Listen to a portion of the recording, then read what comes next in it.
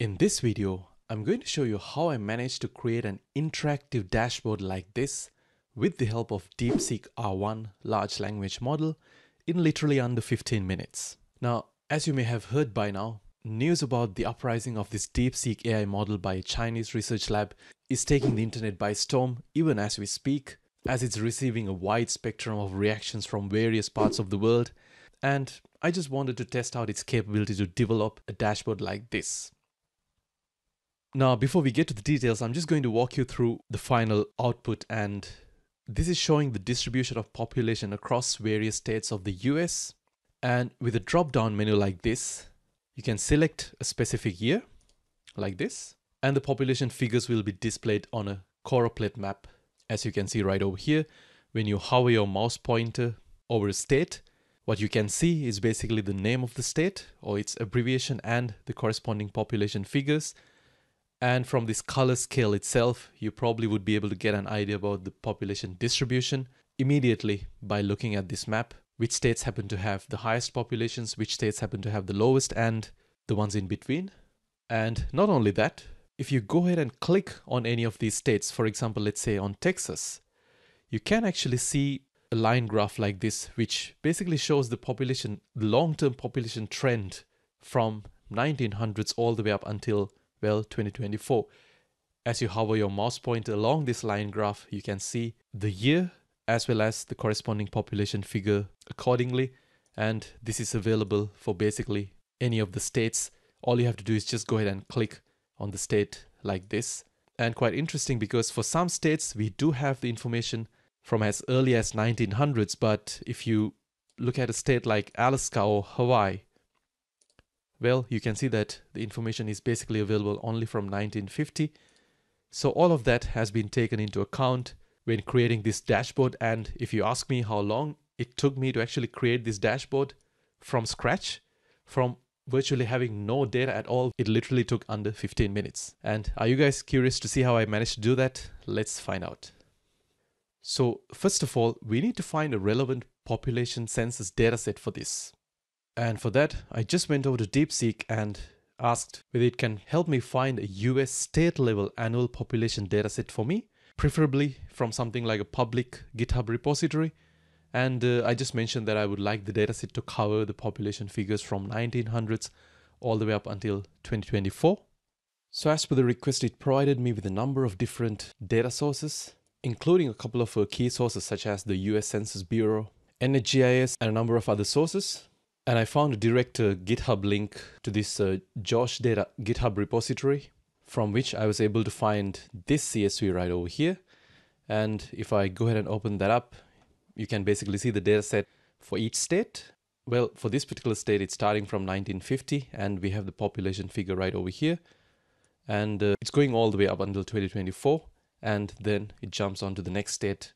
And for Alabama, it seems like we have the data from 1900s and so on. So this seems like exactly what I'm looking for, an annual population dataset covering a huge temporal range. So if I click over here on row, I could go ahead and copy this link right over here. And I could access this dataset directly without even having to download it if I were to use a library like pandas in Python by providing just this link. And that's precisely what I'm doing over here. I'm just going to import the pandas library and then read in that dataset into a variable called df, and that's going to be pandas.read CSV. And all I have to do is just provide the web link right over here. And since we didn't have the headers specified in the original dataset, we're going to have to specify that the first column is going to be the state, followed by that the year and the population figure. So I'm just going to add another argument called names, and the first column will be state, then the year, followed by that population. And after that, we can just go ahead and run this by selecting, run the selected cell. And that should pull the data out from this GitHub repository and sort of save it into a variable called df. All right, now with that information in hand, I'm going to go ahead and instruct DeepSeek saying that I have an annual population dataset for every US state up to the year 2024. And I'm going to ask her, using this dataset, how can I create an interactive choropleth type map to visualize this data. And in addition to that, I'm also going to specify that when I click, I should be seeing a line graph appearing right below the map, showing the population trend over the years for that particular state. So let's go ahead and provide that instruction. And for this, I'm not really going to turn on this web search option because I don't really see the necessity of doing that, but I'm definitely going to leave this DeepSeek R1 model turned on just so that I could see how it actually goes through that decision-making process in which logical reasoning is applied before it spits out the final output. So let's just go ahead and run this. Now if I inspect what sort of a thought process it went through before it spit out the final output, you can see that it directly assumes that I have a CSV with column state, year, and population, which actually happens to be the case.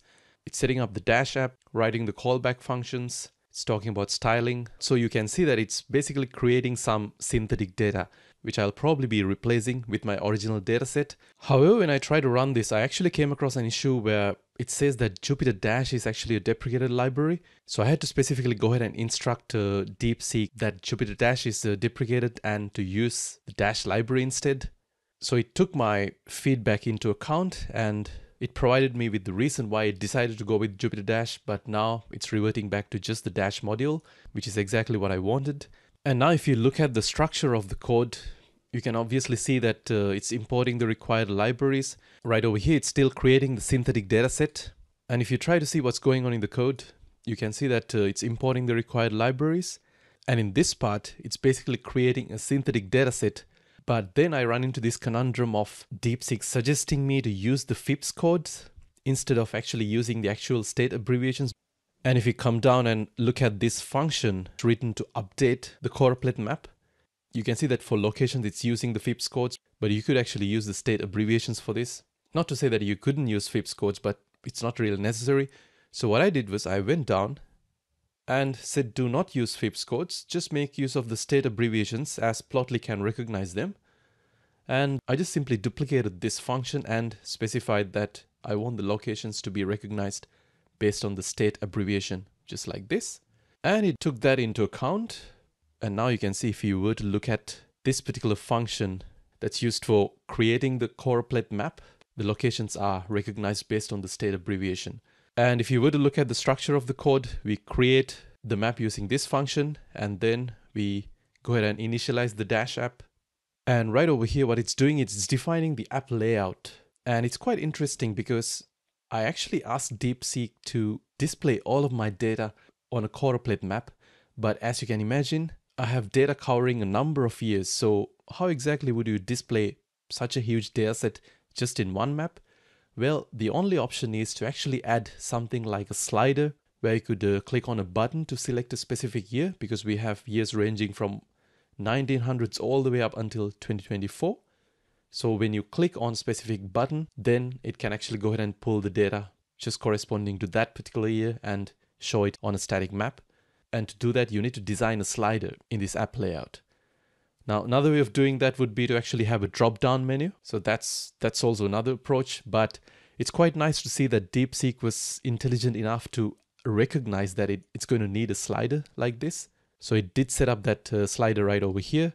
And what you see over here is basically the choropleth map. And right at the bottom, what we have is the line graph, which I wanted to see as well. So you can see the three elements basically specified in this app layout section. And followed by that, what we have is basically the two functions to sort of update the choropleth map whenever we select a specific year. And if I were to go ahead and click on a specific state, then it's going to want to update the corresponding line chart as well, as I showed you guys at the beginning of this video. So all of that is being specified. And additionally, you can instruct the user how to actually use this dashboard. And at the same time, you can adjust things like appearance characteristics of the line chart as well. Alright guys, from a high level, looks like the structure that I'm looking for is there. So I'm just going to go ahead and copy this entire code, use an empty cell, and just Control-V it. And we're not going to install any of these libraries. And the thing that I'm going to get rid of is basically this part right over here, where you can see that it's specifying the states, the years, and it's coming up with some random population data, which I don't really need. And the nice thing is that it's assigning that to a data frame called DF, and I happen to be doing the same thing as well. So since I have already run this cell, I don't really need to worry about changing the name of my variables either. And if everything works well, when I run this cell, let's go ahead and see what we can get. And as you can see, what we get right here is the US population dashboard. And we have a nice choropleth map right over here. So understandably, you can see that we have a long slider, which seems to be starting from 1900s all the way up until 2024. And right now it's saying that it's showing the US population by state for year 2024. So if I hover my mouse pointer over any of these states, without clicking on them just yet, you can see that I'm able to see the state abbreviation as well as the corresponding population figure.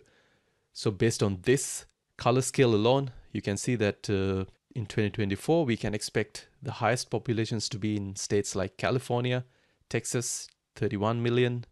Over here, it's 39 million.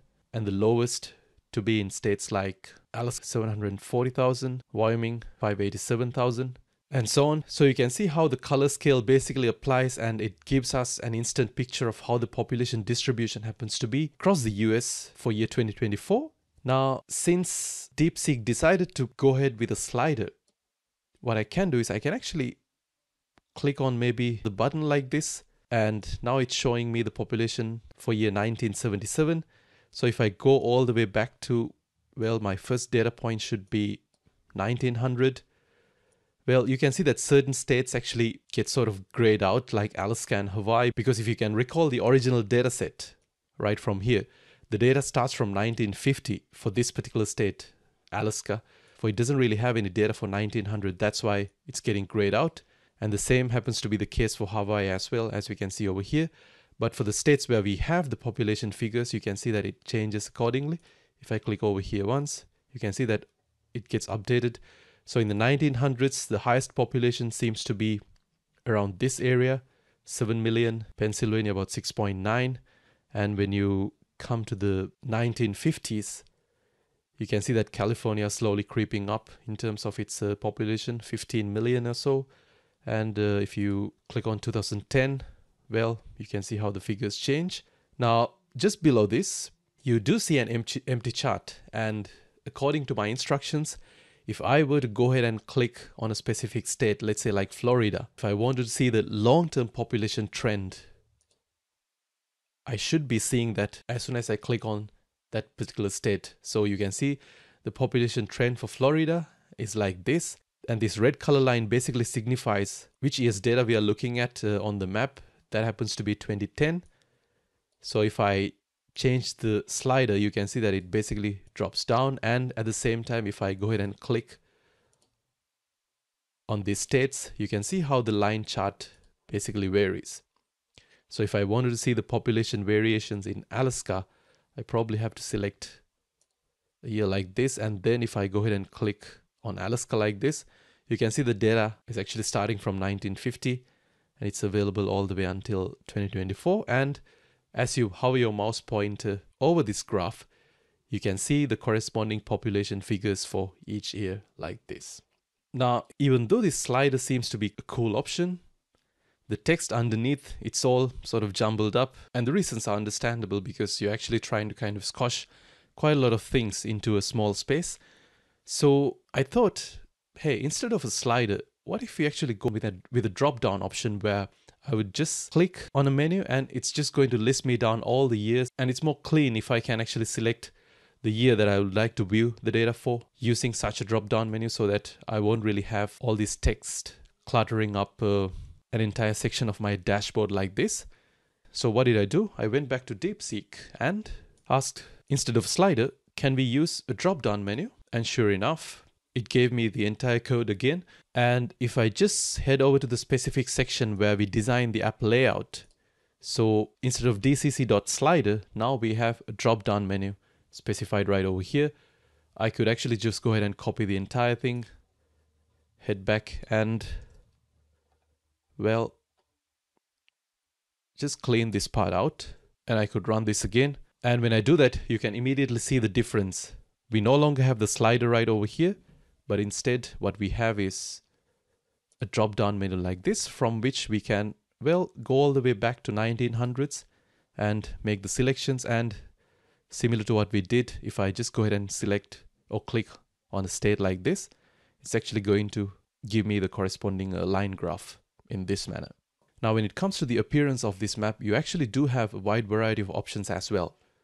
If you head over to this page, built-in continuous color scales in Python for Plotly, if you scroll down just a little bit, well, you can see a bunch of different options when it comes to specifying colors. For example, let's say if you would like to have this sort of a rainbow type appearance, what you should be doing is you should head back to the block of code where you define the choropleth the creation function, and under this color continuous scale, you can specify, well, rainbow. And now if you go ahead and try to run this, you can see how this sort of colors look on the map.